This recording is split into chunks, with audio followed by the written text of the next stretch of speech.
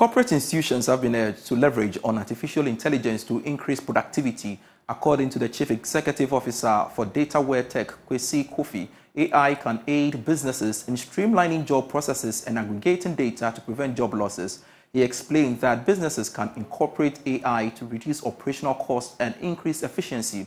He spoke to Joy Business at an industry academia dialogue organized by the Institute of ICT Professionals in partnership with the AFOS Foundation at the University of Ghana Business School. Artificial intelligence is expected to take digital technology out of the two-dimensional screen and bring it into the three-dimensional physical environment surrounding an individual. AI's evolution is shaping the future of academia and the growing demand for expertise in this fast-growing technology. Kwesi Kofi said, a collaborative effort is critical for developing an inclusive approach towards AI. Well, one of the things that a lot of people say is that AI is taking away jobs. But when you look critically at it, as much as AI changes the way businesses do things, AI also creates new opportunities for new businesses. So in other ways, even though we are losing jobs, in a way we are also creating new ones.